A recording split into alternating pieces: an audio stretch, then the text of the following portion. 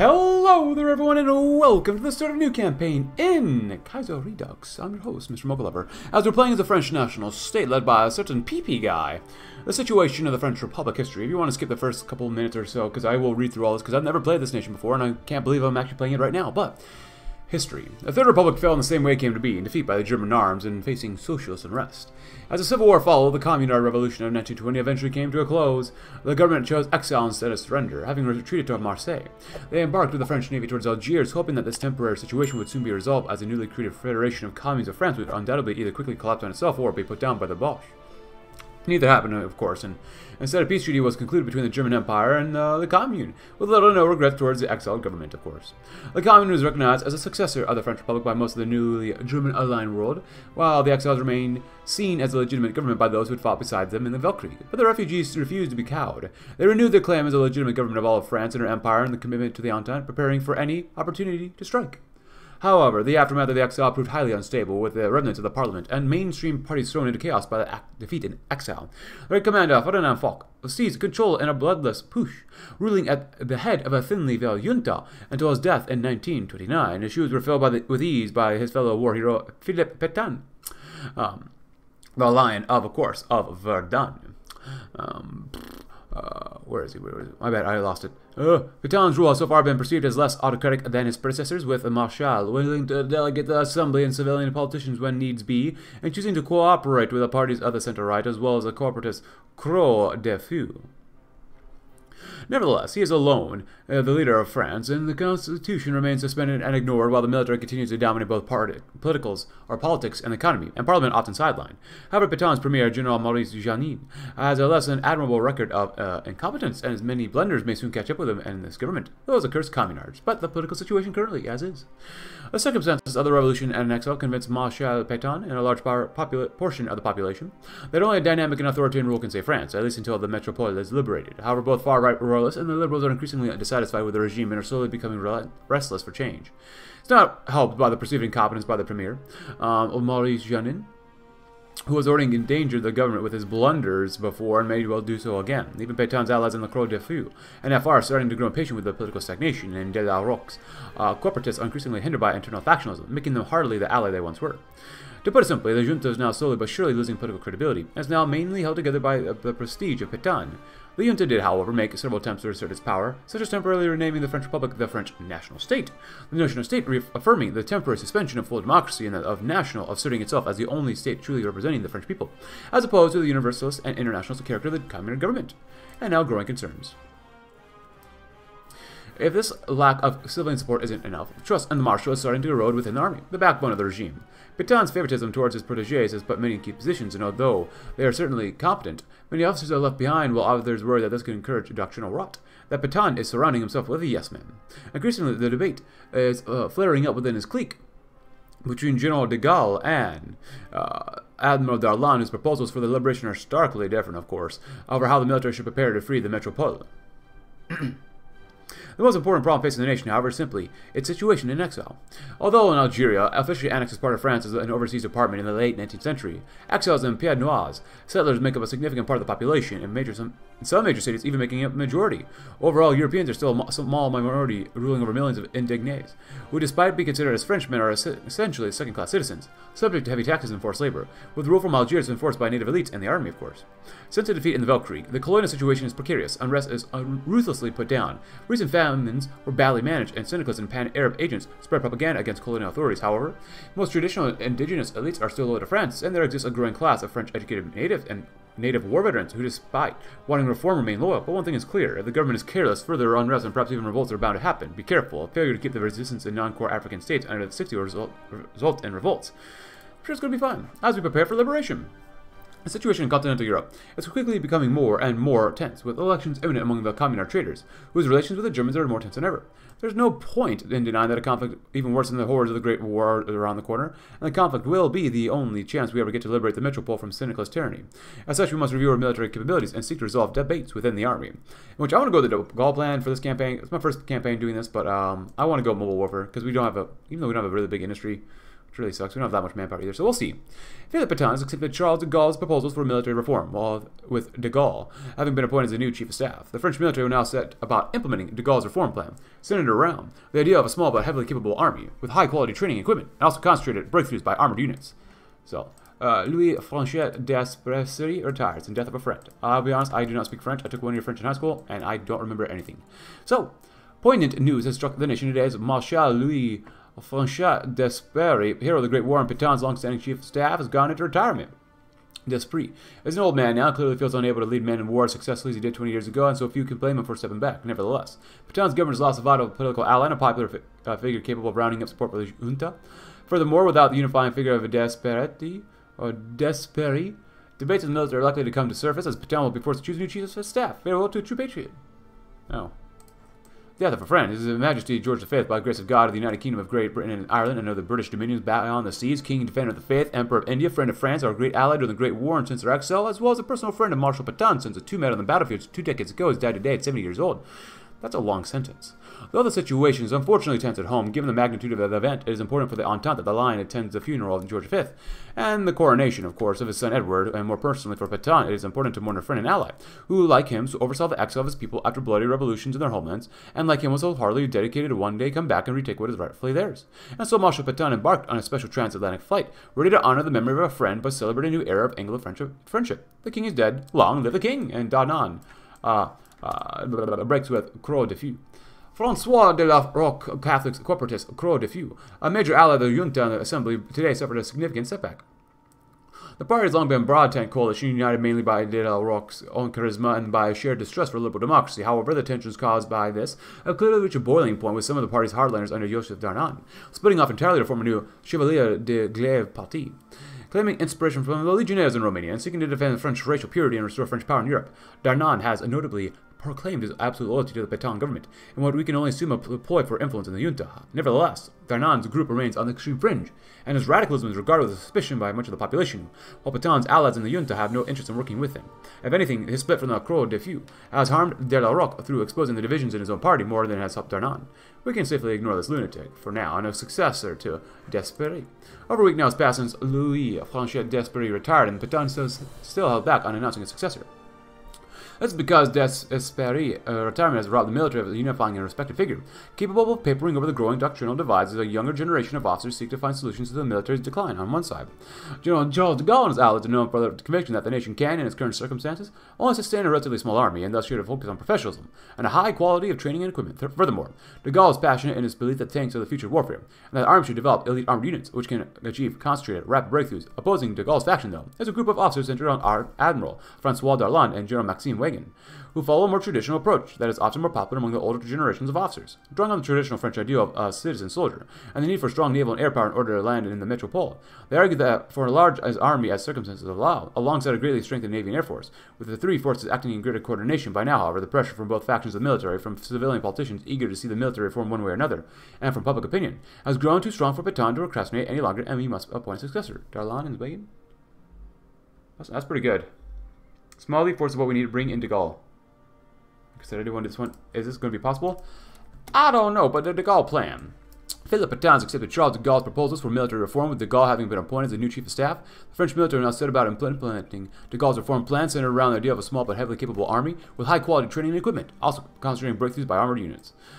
Rumors of Montesquieu's imminent demise. Jean-Jules Henri Montesquieu has been long serving the armed forces of France, but as the political stage of our exiled regime begins to change its main players as the winds of change blow across their Saharan home, Montesquieu has begun to fear for his own life. Rumors have spread that his enemies within the radical right, within the French left, or even that Algerian natives seek to gut this wounded old man lest he interfere with the coming shift. And so Montesquieu has begun to look for options. Generals Montesquieu, Massou, and Armand Huey, both old allies and confidants of Montesquieu, now work within the Belgian government Congo Free State and could provide a safe haven for him should he flee. However, the dark heart of the dark continent is fraught with dangers and filled with death and disease, especially to outsider colonials who know little of how to live in such a foreign land, and some believe that the German colonial system in Africa is looming towards collapse. Luckily, Montesquieu has some experience surviving in Africa due to his time serving in Algeria both during the 1880s and again during the rise of the communards in France, or in Paris. But the sand dunes of Algeria are also far different beasts to tame than the dangerous jungle even of the Congo. However, it's not certain that he's in any real danger, or it could just be for the paranoia of old age sitting in, and the rumors could be entirely false, but the truth is uncertain. What should the aging general do in his trying time? No one ever harm him. Perhaps the best if he takes his leave. The line in Canada. After a 6-hour transatlantic flight, Marshal Pétain arrived in Ottawa, greeted by Prime Minister Mackenzie King and a large crowd of Canadians, mostly Quebec people, who see the state visit as a renewal of Anglo-French cooperation. Then they drove to Windsor, where the late King Emperor George had asked to be buried. After a grandiose and emotional ceremony where Pétain was finally able to say farewell to a personal friend and ally, he took a tour of Ontario and Quebec, greeted all the way along as a friend of the Empire, before meeting with King Edward VIII. In a pre-planned move, the two men shook hands in front of the media of the world, and the new king declared that no matter the struggles the future holds, the French and British nations would fight always side by side in this great crusade against the cynical threat later on. The two men held a private talk, discussing current issues facing the Entente, the policies that both men were planning on undertaking, as well as the inevitable prospect of war. The mutual undying commitment of both nations to each other was, of course, renewed, announcing even stronger bonds within the Entente. The time to return home. I'll let you know, as you can probably tell from the thumbnail and title, we're going to go nap pop here, probably. Pre-liberation, post-liberation. Oh. Effects. Pre-liberation, of course, effects. Post-liberation paths. What's pre-liberation? To get Pétain, after he resigns, declare martial law. Democracy. I kind of want to go Action Francois just because we can. I'll crow de few, though. Oh. And the kingdom. After Jeannin resigns, meet with either Martin or de la Roque and refuse their demands. Reach out to the far-right leagues. When Marat asks you to repeal the law of exile, accept. I have no idea about this one. No one ever harm him. So we got a lot of different options here, which I kind of actually really like. So what is post-liberation? Post-pass for de Gaulle. Democracy, CDF, monarchy. Action Francois, don't collaborate with them. A bitter truth. Having taken stock of our military and industrial capacity, we can no longer hide from the simple harsh fact. As it stands, our economy and army nowhere near what is required to successfully land in the metropole and then defeat the commune. Urgent and drastic reforms are urgently needed, and public pressure on the Premier Jeannin is reaching a fever pitch. Pétain himself is said to be deeply angered by the findings, demanding that Jeannin do something, and possibly growing more sympathetic to the voices within his government that want to see a further consolidation of the junta. We wait his move. So we'll go de Gaulle. The Trans-Saharan Railway would actually be pretty nice. Well, I don't want to lose that political power. That would really suck. One following must be two. I mean, yeah, we heard of political power and consumer goods. Jesus Christ. Phase 2. I'll probably do a new crackdown, maybe. French Union. Research French rule. Industrialize the colonies would be quite nice as well. Okay, well, there's a lot of different paths you can go here as National France, which is really cool. So we can't do anything over here yet. It's a big old tree and whatnot, so... Yeah, I like... oh, we have even more down here. Oh, La Croix de Feu. Ah. Wow, there's a lot of different paths you can take, which is really cool, actually. Third Republic. Eternal France. France Eternal, La Liberation. Destiny has accomplished a purpose. It'd be kind of cool if... I don't know if this is true or not, but like... if once we liberate or go down a certain route, we can eliminate like all these extra paths. Just because, while it wouldn't be bad to do, it makes it a little cleaner. Let's see. Daily naval XP is good to get. Daily air XP would be good to get. How about daily army XP though? Which one do we want? Military. Oh, we gotta get that one. The de Gaulle plan, of course. Which doesn't give us daily air army XP, which sucks. Military research. Our current research, our R&D capabilities are severely lacking. We need to greatly expand funding for research facilities in order to develop the military technology required for a modern army. We can put off resolving this issue for no longer. Therefore, it's time to greatly increase funding for the military research. Professional army would be good, nice as well. There's nothing here. More fuel consumption, which sucks, but whatever. Yeah, is there no daily army XP game? We get stuff for Navy and stuff, which makes sense because we don't really focus on that too much, but still. Subordinate the Navy. Naval XP game goes down. Air support. Ministry of the Air. The Ministry of the Air is tasked with both organizing our aeronautical efforts, such as civilian air transport, our air forces, which proved so useful in the Great War, and which, according to our military thinkers, will prove even more critical in the upcoming war, as technological progress enables new air tactics and strategies.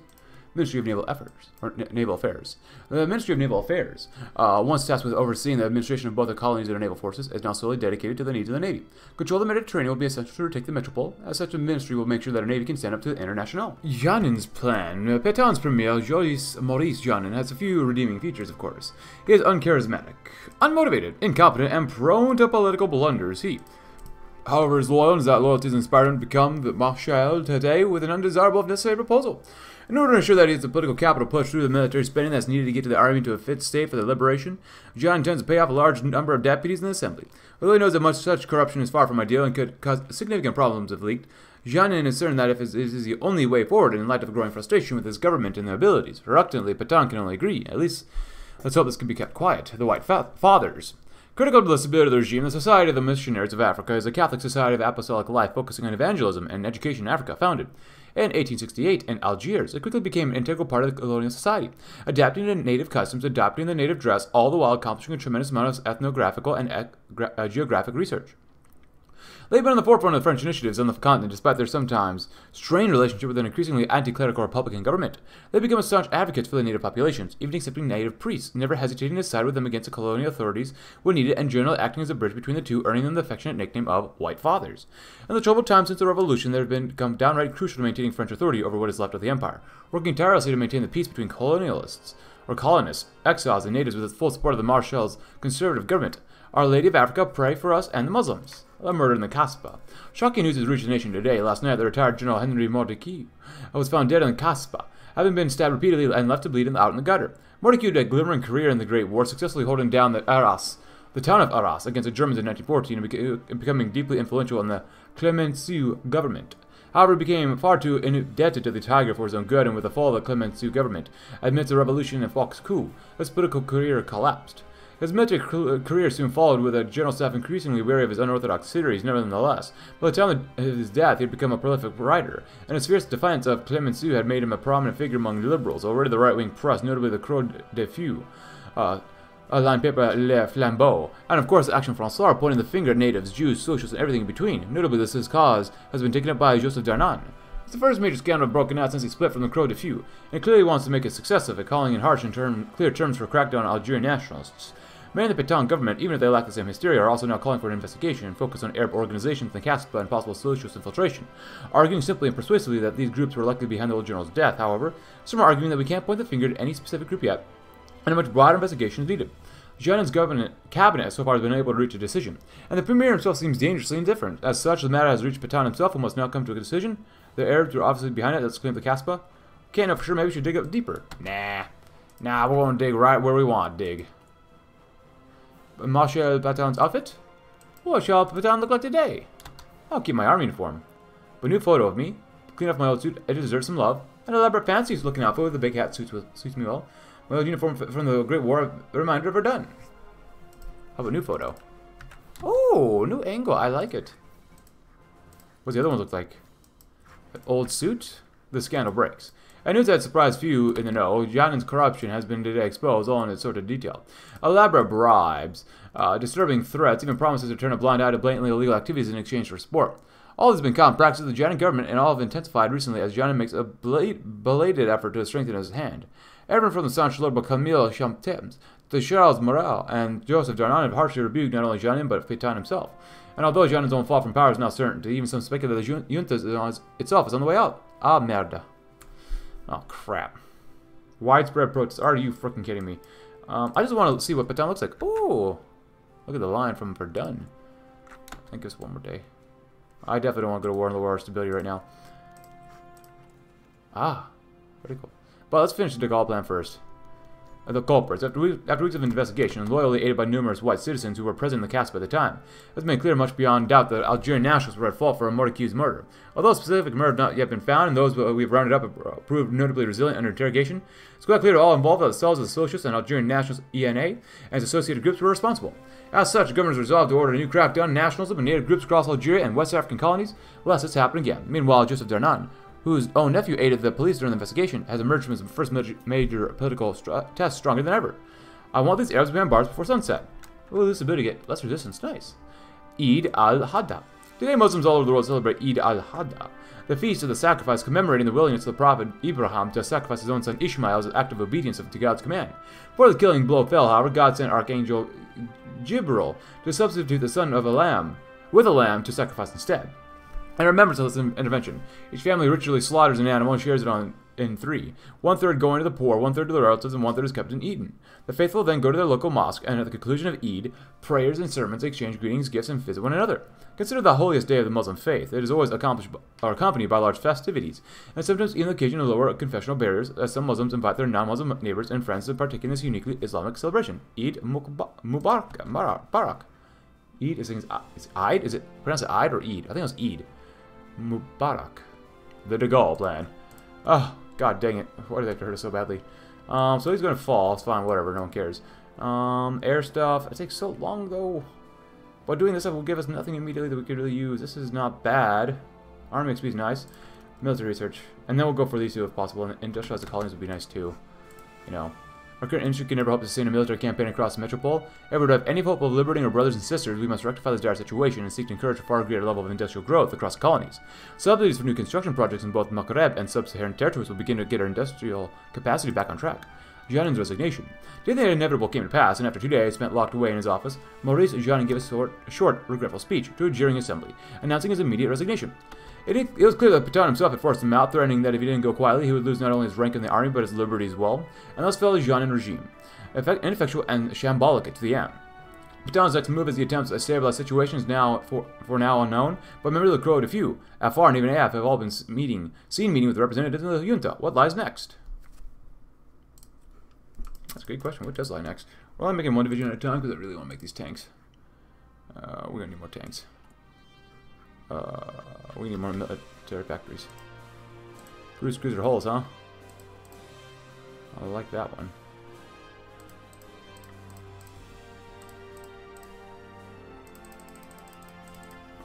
We'll see.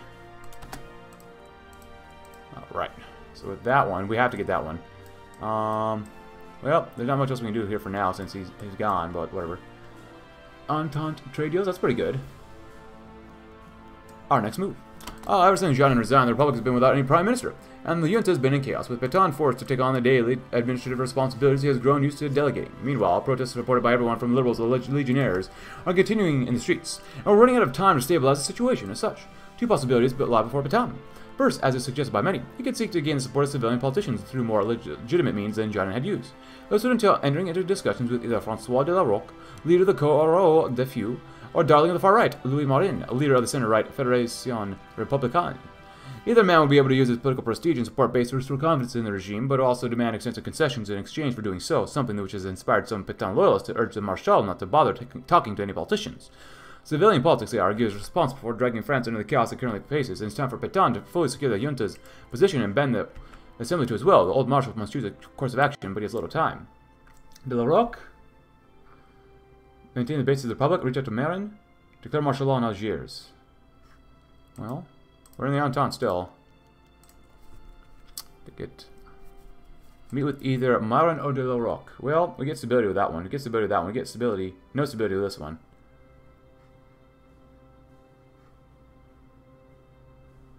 I guess we go with him. Meet with Marin and De la Roque and refuse the demands. You can get Louis Napoleon. The 6th. Oh, investigate the natives. Meet with Marin or De la Roque. Oh, okay. For this one, Action Francois. Oh, Maurice is that one. Oh, I thought they were the same thing. Action Francois is down here. Darnand, though. You get Darnand and the Legion. Ooh, Jeannin refuse their demands. Investigate the natives. Refuse the demands, reach out the far right leagues, and don't repeal the law of exile. Meet with Darnand. Okay, meet with the Cardinal. As faithfully arranged by Pétain's supporters, the line of Verdun, the respected commander of the Great War, has met with François de la Roque, a heroic common soldier from the same conflict. While Pétain rose first to the position of Roque's right-hand man, de la Roque became active in veterans groups, joining the right-wing Croix de Few in 1927, and taking it over 2 years later, the same year that Pétain succeeded the late Foch as president. Since then, de la Roque has greatly expanded its organization from a vaguely nationalistic group for disgruntled old soldiers to a formidable political movement, advocating for corporatist economics, French nationalism, and a strong presidency. Perhaps predictably, the Croix de Few has so far been glad to support the junta. Gaining the votes of many of Pétain's sympathizers among the public has been vital in maintaining parliamentary support for the junta. Although de la Roque now promises that he will continue to stand by Pétain no matter what, he today suggested to the Marshal that appointing a new cabinet, dominated by members of the Croix de Few, with himself as premier, will go a long way to resolving the crisis. He is indeed correct. With open backing from de la Roque's newspaper, Le Flambeau, his paramilitary disposed, and his extensive support base, the junta will surely be able to move on from the crisis. Nonetheless, some allies are cautioning Pétain that granting de la Roque such influence may well lead to the end of the junta, with de la Roque slowly displacing the Marshal. Like I said earlier, if I pronounce it wrong, I apologize. We have to accept. Nope. Reach out to the far right leagues. Wait. Meet with them. Oh. Well, we don't get this correct. Well, we'll see. I have plenty of saves just in case, so. We'll see. Time's running out. Having turned down his allies' overtures and with the protests going on, Pétain is in an increasingly difficult position. Although both de la Roque and Darnand have promised that they will continue to stand by the junta, our refusal to make meaningful concessions to either man is certainly ensure that their support will be hardly vigorous in the coming weeks, and, with the protesters going nowhere, this won't be enough. With this in mind, multiple allies of Pétain, including both General de Gaulle and Admiral Darnand, are now once again urging the Marshal to declare martial law, arguing that civilian politics has led to this chaos, and it is time for us to move on from it for good. If the junta is to live on and the metropole is to be retaken, but others are urging us to make discreet overtures to various far-right leagues to see the support will bolster our image. Martial law it is? Oh, wait, what? Huh. Martial law it is. We could do that one.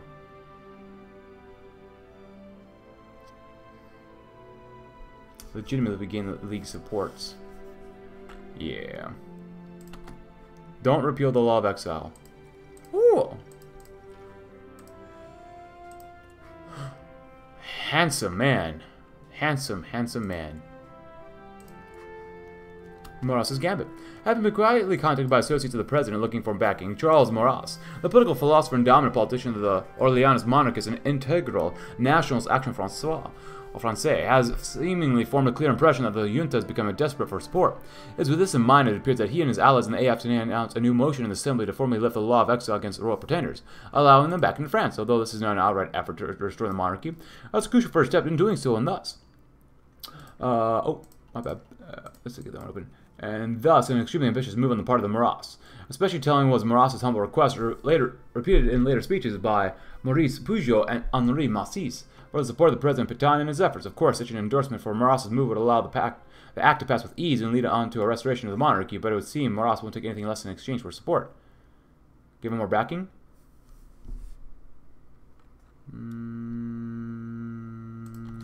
Meet with Darnand. We'll see what he wants. What's this one? The riots and strikes and stuff?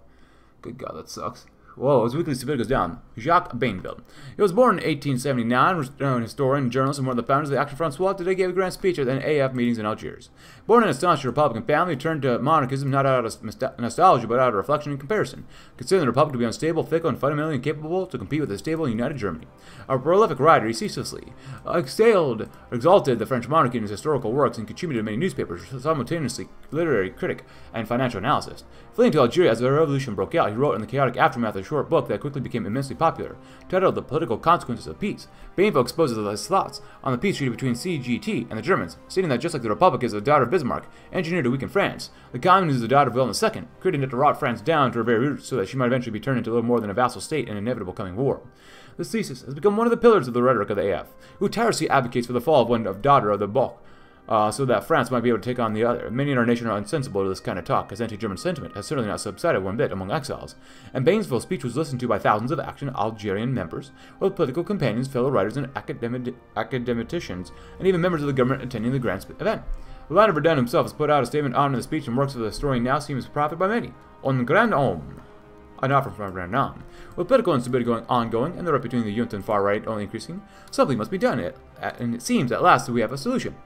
The minor but nonetheless increasingly popular far-right leader, Joseph Darnand, who claims inspiration from the Romanian legionnaires, has approached Pétain, Maurras, and de la Roque with a proposal for a meeting of national pacification chaired by himself, describing his goal as the unity of the French right behind Pétain to strengthen and bring together the nation in preparation for the liberation. Darnand believes that this relatively fringe position to other men will let him position himself as a compromise candidate and a mediator between them all, in spite of his being significantly more radical than the others. Even if Darnand himself can find little goodwill among Pétain's clique, most of the Marshal's advisors are urging that we take the opportunity to attempt to further unite the nation. Time, they insist, is running out to resolve the crisis, and must take this opportunity to find allies. We need United Nations to arrange a meeting. Seditious, radical, restore unity where we failed? Yeah, probably. The RSDRP wins Russian elections. Nice. Nice. Social Democratos. The meeting of the national pacification. Charles Maurras and François de la Roque The two great rivals of the French right face each other, usually uneasily from opposite sides of the table. Staring distractingly out of the window out of the presidential palace, de la Roque looked down at the sprawl of Algiers below. Marat, meanwhile, gazed at the large presidential standard on the wall opposite, admiring the detail of Pétain's axe symbol. The impending arrival of President Pétain himself, not to mention that of the upstart Darnand, hardly reduced attention. In spite of the many differences, neither man could understand what Pétain saw in this deluded new legionnaire, or how Darnand could possibly think he could stabilize a nation. But they both needed to appear committed to national unity. So they both obediently arrived at the palace an hour before. The patter of footsteps began to resonate from the corridor outside, and Marat and de la Roque alike braced themselves for long hours of argument, both knowing it would be in vain. They heard the doors open and what seemed to be the president commenting to an aide. And then the bomb went off, and all the tension, all the rivalry was swept away in fire and chaos. Quelle catastrophe. Oh boy. The savior of France. Oh. In the aftermath of the presidential palace bombing, the entire nation and administration fell into chaos. With Charles Marat and François de la Roque both dead, their parties rapidly fell into chaos amidst infighting and, more importantly, total shock and astonishment at what had happened. President Pétain, for his part, was rushed to a hospital in critical condition, leaving him unable to maintain order while his allies squabbled among themselves. Oh boy. It was only Joseph Darnand who could offer the vision, determination, and strength needed to save France in its hour of need. With the bomb having gone off mere minutes before he arrived at the palace, he was at the center of events from the start. His natural charisma soon allowed him to take charge of the efforts to maintain order, ensuring that the president could safely get to the hospital. Shortly afterwards, understanding the gravity of the situation and how thoroughly France had been betrayed by his politicians, he ordered his loyal militiamen to storm the assembly. With the whole administration thrown into chaos, the brave men faced no resistance. It was not long before Darnand addressed the nation over the radio. A nefarious plot, he declared, was unfolded. The communards, bankrolled and aided by the Jews and Freemasons not only of Algiers but also the entire world, and using Algerian nationals as useful idiots, had conspired to kill Pétain, and just how close their plot had come to success, Darnand stated, only showed how complicit the political class was in this disgraceful plot against France itself. The liberals in the assembly with the Jews, the Masonic Lodge of Algiers, the natives, every vile force opposed to the French race, had come together this day, and it was through his leadership and the glory of France alone that they had failed. Only a radical, indeed revolutionary reorganization of the French state, he announced, could save France from its foes. Shortly afterwards, having regained consciousness in a hospital, a shaken Marshal Pétain confirmed Darnand as premier pour l'ordre nouveau. Oh boy, the Legionary Order of France. Cool. Removing simmering discontent. Awesome. Look at this guy in his beret. I think it's a beret. I could be wrong. Order of the French Legion. The impossible has happened. Joseph Darnand's French Legion and his allies in the militia movement, including La Cougue, which I never know how to pronounce, have taken the reins of power, with Pétain now answering to them in their promises of total French redemption. It only took us more than half an hour to get here, but that's okay. Call of Freemasonry. Ooh. Daily political power plus 0.1. Weekly manpower plus 20. You basically get the same amount of political power if you do this one anyway, so we're going to go with this one first. The Praetorian Guard.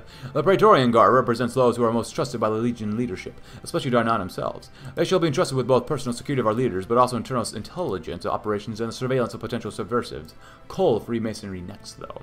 The pagan secret society that is Freemasonry has long sought to infiltrate French institutions and abuse them for their own designs, fatally weakening us during both the war and the revolution. Now, we can take back what is ours by removing enemies of the French Legion associated with the Freemason movement before they strike us again. Oh boy. Nice cigarette, de Gaulle. What a smoker. Join the ISIK? Yeah, might as well do that. I love being a bunch of nap pops. Oh, we are doing Ministry of the Air. For some reason I thought we weren't. Okay, so did that actually remove... Oh, was I right? Did they... Oh, they did actually remove it. Okay, that's actually really awesome. The devs were smart. Even though they don't like me because I've insulted them too many times. My apologies, devs. I do apologize for how many times I've been really crappy and negative towards them sometimes. My bad. Well, that didn't look too bad. Actually, oh, your weekly war sport too. That looks really nice. Patriotic appeals. That's really cool. But, regardless. Boys of the militia, look at this. Oh, what's in a return? We're going to do that, please go ahead. The French militias require both more recruits and more devotion. We need more to dominate public channels of information and communicate our inspiring message via radio and loudspeaker alike, with a single clear message being communicated by Darnand's Legionary Order Service, helping unify other militia members under him. More NAPOP, political power, command power, manpower, action Algerian. The Fête de la Fédération. Militia state, more political power, mobilization speed, recruitable population, surrender limit, weekly war support plus 1%. Nice. On this 14th of July, we celebrate our National Day. Military parades as well as popular street celebrations of fireworks are planned all across France, and a joyous celebration of the greatness of our nation.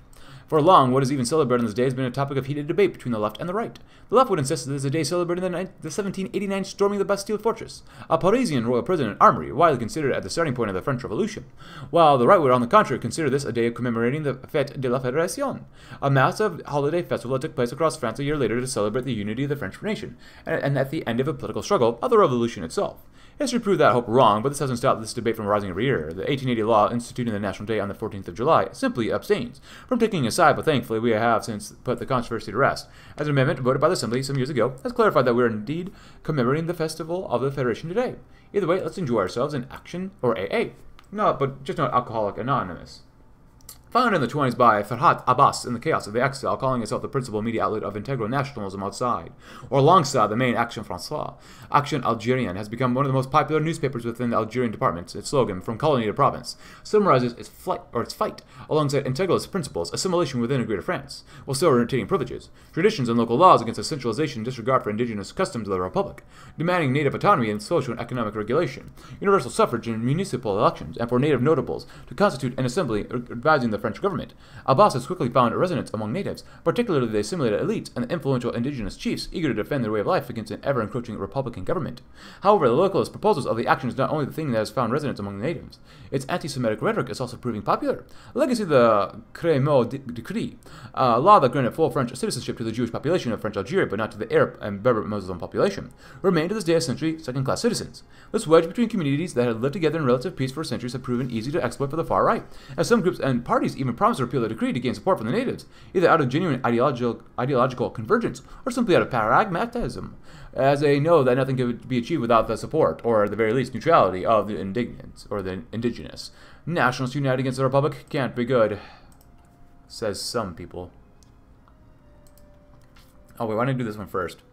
Whatever. What do we have here? Mobile warfare? You bet your tuchus we are. The rise of the Socialist Anti-Colonial Committee. Our counterintelligence specialists have noticed a recent surge of syndicalist activity in our country. We know that the Commune of France, together with the Union of Britain, established an Anti-Colonial Committee in the Internationale, which until recently was practically dead. This committee, with the help of Salih, Mohammed Amerian Ben Merzain, a traitor of the Algerian people, is coordinating with the efforts made by the syndicalists and supporting anti-colonial settlements in our French Africa.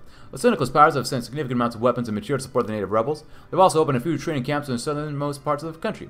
While the more radical politicians in our country believe that nothing will come out of this, our generals warn us that we have to be wary. Oh, ordering development. Yeah, can't we do this one? Coup, dominate capitalism, huh? Legion capitalism, huh? Penalty goes down. 3% more output's not bad. Worse civilian construction speed, but better military factory construction speed. Ultra-national Catholicism. Ooh. Local manpower goes down, which sucks. Better justify war goal this time. More breakthrough. Additional recruitable population. Just a little bit, though. Underworld connection. Invasion prep time. Recon bonus while entrenched. Army merger. Let's just take... Ooh. Ooh, that's pretty good. If you're wondering about Mama, please go right ahead. What does he think he is? A white savior?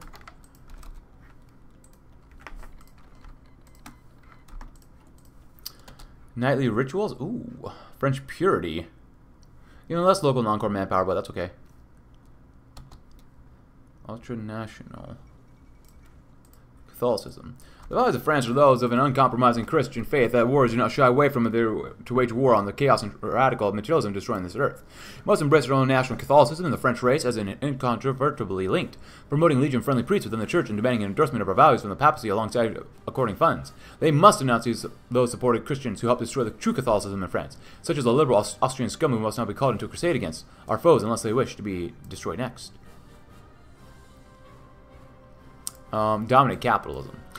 Capitalist internationalism, materialism, and greed have long sought to subvert our nation, our faith and unity. While their businesses already rely on state protection, we will directly manage all international finance and trade, only proving what is required for the invasion of the commune, while just directly managing industries. They'll now have Legion members overseeing capitalist owners directly. And by invitation to the IEDC? Oh, I was going to get something here too. Oh, man. If you're going to do this, please go ahead. What, can we do this first? Oh, you know what? Let's try that. I don't know. Let's see. Let's save the game first. Can we spend the political power and then spend some political power here and have negative political power? I'm fine with having negative political power if that's the case. Army logistics specialists. Army defense. We won't go into the offense, honestly. But we need .09 every day first. We do that and then do this? Yeah, we can! Army merger. But, oh, advisors. Belgian declaration of independence, 30% more. Consumer goods factors goes down, and you get more consumer. I mean, I like construction speed, but getting more consumer goods factors and 15% more output is going to be super crucial right now. So we're going to get them to the economy. 7, 8. I only have to out with 1. We're going to build a little faster. We've got plenty of guns, light tanks, investment. Ooh, boy.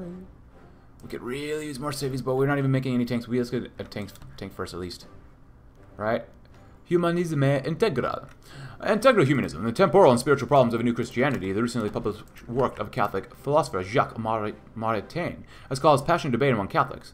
A convert from Protestantism, once close to the Action Francois, despite not having a monarchist, or not being a monarchist, mostly out of suspicion towards representative democracy and opposition to the anti-clerical policies of the Third Republic.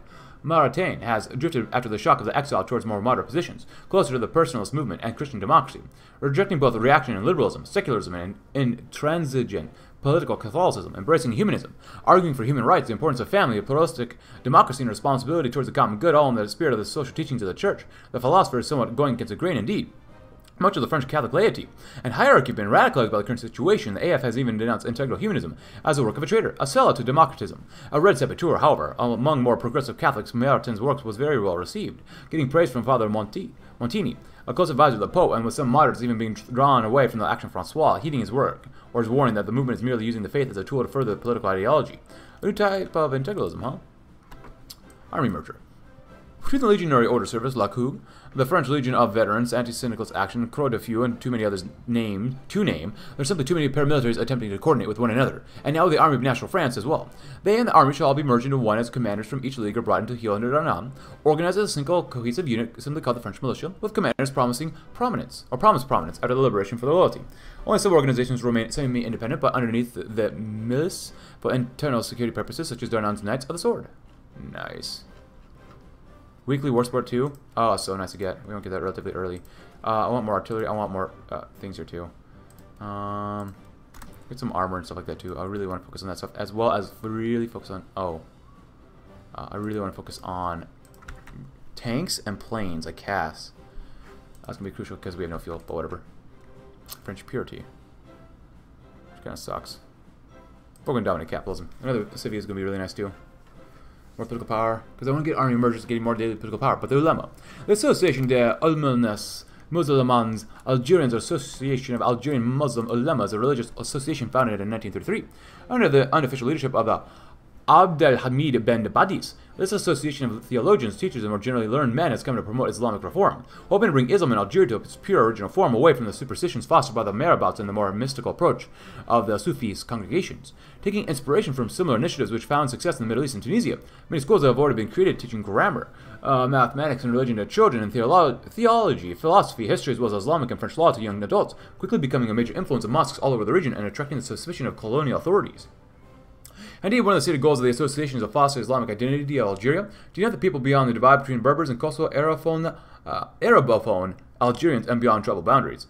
Though they stop short of advocating for independence, they strongly oppose assimilation and claim that an Algerian nation does not exist, or does exist, which cannot become French and does not want to be French. As such, they've already found themselves becoming an important player in the politics of the Algerian departments. First, authorities unsuccessfully sought to co-opt the association, much like the rest of the Islamic clergy in the colonies, as banning the already powerful group would certainly create unrest. Then, two native groups came to seek the support of the ulama, the Action Algerian of the Ferhat Abbas, which claimed that they should the Action Francois come to power, an autonomous Algerian identity could be fostered and traditional and Islamic law could be fully restored, and Etoile Nord Africaine of Mesali Hajj, a syndicalist-aligned group, underground group, which advocates for the independence of Algeria with the support of the commune. So far, the association has not sided with either, skeptical of both the sincerity of the AF's promises of autonomy and the anti-clerical socialism advocated by the communards. Either way, they're probably trouble. French purity. France is simply not a place, but a people. A people resulting from thousands of years of blood and tradition. This cannot be forgotten, as French blood and purity will be rewarded and promoted within society, and those who subvert it, such as Jews and natives, and worst of them all, those who breed with foreigners, will be treated accordingly. Underworld connections. In Nice and Corsica, there remains members of the milieu who oppose syndicalist revolution who remain on good terms with Darnand's Legion. Their Praetorians will obtain connections with them for men, with supplies and most importantly, information. Off London, oh boy. Now, the rituals. We are the French Knights of old reborn, and to sent to make France whole again, as we should act as such. Tightly regulated nightly rituals, ceremonies, and initiation rituals will increase our prestige and loyalty from loyal soldiers. The internal enemy. Ideal of youth. Legionary outreach. I like the internal enemy. Even in our border French nationalism, the internal enemy ways of strike. The Jews, liberals, unruly capitalists, even the supposedly conservative critics of our order, must be purged if we are to avoid further sabotage and espionage. We should not repeat the mistakes of the First World War by allowing them to run rampant, and we must be pure if we are to redeem the mainland. Whoa. Ooh, more tanks. I like that. The Grand Master. Ooh. Total sacrifice. Yes, please. Colonial pacification? Yes. The beautiful war. Oh, we just go straight to war with them. Nice. I do want to do this one as well. Total air war. That's not bad. Definitely do this one as well. Yeah. We're going to do that again. Please go right ahead, bud. Yeah. Professional army as well, but the papacy refuses to support us. How dare they? A move expected by all, but perhaps the most ardent supporters of Darnand and the Legion. His Holiness the Pope has flatly refused to even consider the Legion's brand of Catholicism. Along with this, the Vicar of Christ has threatened to excommunicate Darnand and the leadership of the Legion. This flat rejection from the most important man in Christendom of our ideals has led Grand Master Darnand to conclude something he has long feared. The Church itself has become infected by the vile poison of the Freemasons. This infection was able to reach the highest levels of the Church's earthly leadership, and swayed the recent conclave to elect a man who has no right to the papacy, of course. While thus the man was smitten and prayed that his evil influence would be purged by the hand of the Lord Jesus. Hand of the Lord. Joseph Darnand is no such man. No, the Grand Master must do what is necessary to save the bride of Christ, and he shall do what he must to send Darnand over the past few days, since receiving the Roman pretender's response, has been preparing to call a new conclave. Due to the nature of this emergency and the lack of cardinals who know the truth of the papacy, Darnand has encouraged the French clergy to embrace the historical election of the Pope by the entire faithful of Rome. While most clergy that Darnand's approach initially responded negatively, once they were fully made aware to understand the situation, most of the important members of the colonial clergy have formally consented to this new conclave. Interestingly enough, His Eminence Eugene Gabriel Gervais Laurent Tesserand, one of the last people to be made a cardinal by Pope Pius XI, has come in total support of this new conclave. With this support, and the support of God, which we no doubt have, the Church shall be saved from itself. May the conclave begin! A new pope for the new France. After a long intense weeks, the emergency conclave called at the behest of the Grand Master Darnand. The secretive meetings held within the Cathedral of St. Philip has come to a close, and while white smoke has filled the airs of Algiers. To fill the vacancy left by the death of Pius XI, the conclave elected the young Marcel Lebre. Lebre, despite being only a priest, is one of the most traditionalist priests that fill the ranks of the clergy. Upon his election, Father Lebre took the name Pius XII as a way to honor the legacy of the late Pius XI, and to show his desire to carry on the legacy of Pius X. Pius XII has, of course, been commanded by the Roman pretender, commended by him, among the most church outside of a bastion of true France. Despite these commendations, we shall hold fast, with God as a witness, that the true line of papal succession has been restored. May God give us the strength to restore the true vicar of Christ. Habemus Papum. And rebellion will die. The natives will die of armed and organized for weeks as a result of our colonial policies. They have now assembled a strong enough force to declare independence of a declared open revolt against our rule, which was my bad because I didn't realize at the time of this recording. I originally put this as local autonomy, because we were relatively authoritarian democratic, which we had, but now we are in civilian oversight, and now we don't have enough garrisons here, which really sucks. Yeah, that really sucks. So, we could do this. The natives in Wadi have armed and organized for weeks as a result of our colonial policies. They now have assembled a strong enough force to declare independence and have open declared revolt against rule. I'm not sure how strong them to arms. Use what resources and loyalists we have in the region, crush these upstarts. Due to our limited resources, we are only able to suppress the revolts once. Go and do that for now, I guess. It's probably better to do the other one, but Immaculate Conception de Ouagadougou. Cathedral of the Immaculate Conception of Ouagadougou was consecrated today in the presence of Joseph Darnand, governor of Haute-Volta, Henri Louis Joseph Chesser, and Johnny Thevolnu, the very influential apostolic vicar of the city of Ouagadougou, who some whisper is the true governor of the colony, the first cathedral to be consecrated in the Sahel. The Cathedral of the Immaculate Conception takes inspiration from both traditional African building techniques and Romanesque architecture. It stands as a powerful symbol of the success of the missionary work within the French colonial empire, and especially that of the Pères Blancs. It is also the crowning personal achievement of the Monsieur Thevenot, whose presence in the city has made an unrivaled impact. Arriving in the city in 1903, he immediately reached out to the local Mulsi chiefs and got to work building schools, a seminary, developing the land, and implementing industry, slowly but surely making the mission the economic heart of the city, if not the whole region. 2 years after his arrival, there were already more than 1,000 catechumens under his supervision, and the number of converts has grown exponentially since then. As for the rumors that he is a true governor of the colony, it is undeniable that through his personal charisma, experience, diplomatic skills, and growing economic influence, Monsieur Thevenot, who wields considerable influence, often acting as an intermediary between the colonial administration and traditional power structures. He has been an important and outspoken part of the Administrative Council of Haute Volta for more than a decade now, and was a severe critic of the Algiers regime's handling of the famines of the early 1930s, and the revolts that followed. However, the apostolic vicar has always dismissed claims that the true power in Haute Volta lies with him, presenting himself as nothing more than a humble missionary, blessed with some success, caring for his flock. A living saint, that Thénavoud. How glorious. We got quite a bit of political power too, which is really nice. So, second accidental schism, oil from Romania. What do you mean, not accidental, but accidental schism, yeah? Papal schism, what is this, the 1300s? Well, according to the Romans, or the guys, the false pretender in Italy, yeah. Romania, like most of Europe outside its Stateless nations, has been significantly hit by the economic crisis caused by Black Monday. In order to alleviate the situation, the Romanian representatives in Algiers approached us to negotiate a new trade deal. This treaty would ensure a steady supply of much-needed oil for us at a reasonable price, along with the preferential tariffs between our nations. More trade is always good. As a bigger partner, we should get more favorable terms. At least we now need cheap foreign imports. You know what? Let's see. If this goes well, maybe we'll get even more oil. I hope it goes well for us. Let's save, and bigger partner, we should get more favorable terms. Right now, we're going to go with Cass as well, which would be very nice.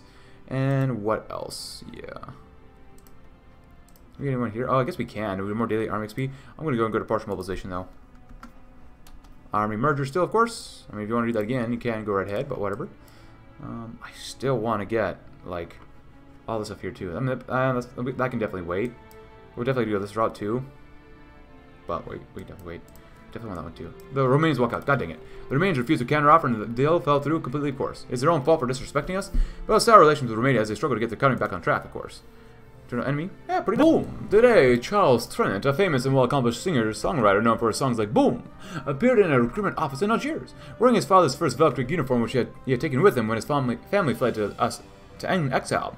He volunteered for the army, went into a long spiel about the whole coming reconquest as inflamed his patriotic feelings, and he wishes for nothing more than to die for his country. The government, however, has a different view. Trenet is a valued cultural icon already and has written hundreds of songs, his most recent only being released a week ago.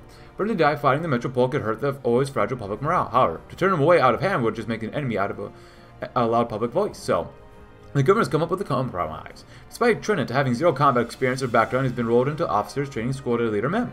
He keeps them out of reasonable danger while also keeping him in the army. A delightful situation for all involved. A singing soldier? Who ever heard of such nonsense? Absolute nonsense. At the same time, we're going to raise the conscription level too, because we will need more power. Or maybe we should get... Maybe do more daily army XP first. Now, we are going with armor. Speed and breakthrough is not bad. I want more daily army XP as well. Just more plain attack is good. Organization is so strong. I love it. I kind of do want to go with that one. But armor technology, you get more attack, more max speed, more breakthrough for armor technology as well. That's pretty good. Puau? I'm not sure how to pronounce that. Speed and breakthrough, same guy basically. Jean. I like the less supply consumption too, because that could be very helpful. Division organization though, because that can help everybody. Or just say screw and choose Gabriel, just to be different. Like I almost use all the other ones usually, and I might be gimping ourselves here, but whatever. Underworld connections, of course. Let's take a look. See here. Stand up in America. We have been hit. One of the social terrorist cells operating in the country has pulled off a vicious act of sabotage. Thankfully, nobody died, but a few facilities were hit. You scum suckers. 1937. Keep going with that stuff too. At least we have 4 research slots, which is very nice. Resistance is going down 41%, 41%. Resistance. There's a lot of resistance here. 38%, which is nice. Compliance is actually not too bad. I mean, 32%. That's pretty decent. 41% is pretty darn decent too. It's still not going up though, but whatever, because we don't have enough guns. But we're working on it, you know. In the meantime, let's go and create an agency just so that we can get an operative, so we can help put down some resistance. Of course, underworld connections, ideals of youth, strength, vitality, action. The positive attributes of youth are not to be understated, and as such, militia schooling with an emphasis on recruiting young men and upholding the ideal of physical fitness shall be implemented once. Eid, if you want to read Eid again, please go ahead. It's March 9th, 1937. Legionary outreach. We're not alone in desiring a free world, a world of free madness, and a return to spiritualism and a rightfully earned warrior hierarchy despite our current disagreement over the details. Both Evola and the Iron Guard endorse our esoteric and traditionalist return, and as such we should reach out to them and like-minded allies in Spain. Underworld connections, Nat'l rituals. 35 days. Manpower, stability, political power. We could really use more stability. War sport's not bad over here. But this does influence how much political power we get, so let's do the ideals of youth. We'll do this one, Nat'l rituals, eternal enemy, legionary output. And depending on what happens next, of course, we could always industrialize, ministry, divisible. Yeah, we gotta get there first. So we got a little bit more time to wait, I suppose. That's not bad either. Ooh, what is this one? La Mom Piaf. Militia corporatism. That's not bad. 2 military factories and a naval dockyard. Grand Master. More daily political power, weekly war sport. We must end this trade of failed defender France. Baton being our leader when we have but one chief of the French, Joseph Darnand. Baton will respectfully retire, and the Grand Marshal of Malise shall be granted a vastly expanded executive power. Militia corporatism. It is time to further tighten our grips of the market. The market has done its time, and it has its merits, unfortunately. The capitalists only think of getting rich at the expense of the country. They're blooded brothers in a national cause. Under Darnand, this is no longer the case. The market will still be monitored and controlled by our proud legionnaires, the brave sons of eternal France, because they are most able to serve it, and total sacrifice. Passive support for the cause will not do if we are to take back our homeland. The citizenry must give all. Every man who can serve or produce must. Every woman who can serve in an auxiliary shall. Every gun and vehicle that goes underused must be the militias. We'll not lose for want of manpower resources. We will squeeze this colony of every drop of sweat and blood. Edith Gaston, better known as La Bonne Piaf, meaning the little sparrow in Parisian slang, has recently become a sensation of France on both sides of the Mediterranean. During both the Valkyrie to a failed singer, born to a failed singer and street acrobat, raised in a brothel for most of her childhood in the torment of the revolution, she was nonetheless blessed with an incredible voice. Her harsh life has given her a haunting depth and sensibility. Having started her career as a street singer, she quickly started performing in cabarets and workers' clubs, singing about working-class life and struggle. Soon, she was on the radio, and inevitably, her songs would cross the sea and embargo. Her records are playing in the packed clubs of Algiers as Frenchmen let the nostalgia of their homeland be soothed by Piaf's striking Parisian accent and tales of the atmosphere of the shitty part of the City of Lights. Some find her songs scandalous, while others insist these songs are coded in cynical as propaganda. But the government is doing nothing to stop the spread of her records, and it's rumored that she has admirers in high places. Amusingly, she's proved equally controversial in the Commune. There, she's been accused of encouraging bourgeois degeneracy and singing counter-revolutionary propaganda about the living conditions of the proletariat. Though, thankfully, these complaints fall on equally deaf ears. Maybe we'll hear her perform live someday. But if you enjoyed the video, leave a like, subscribe if you're new, check out my Discord link in the description below, and I'll see you tomorrow as we will continue with our legionary Order of France. Thanks for watching. Have a great rest of your day.